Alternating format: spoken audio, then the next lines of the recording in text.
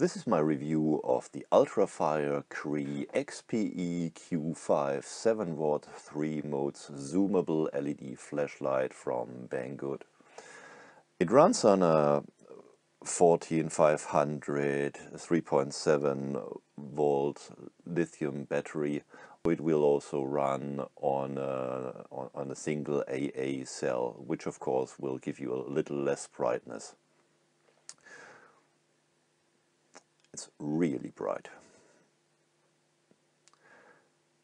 The first thing I notice is it does not stand properly on its front bezel, so in the long run I'm afraid that this will probably scratch the front lens, and if I may use the blunt pun, that's not such a bright idea.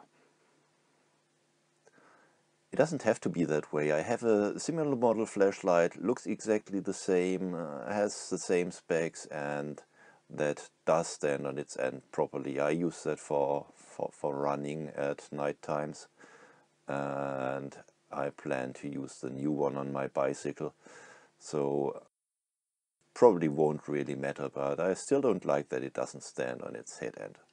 So performance-wise, it says on the spec sheet it's a 7W flashlight, so let's see how much current it really draws from the 3.7 volt battery.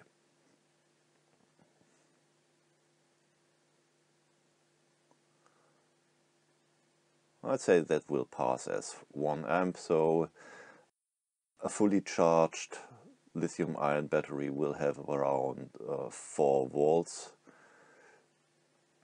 and at the low light settings it's about a quarter of that, if we are not too precise with our math. A quick look at the battery voltage. That should be around 3.7 to 4 volts.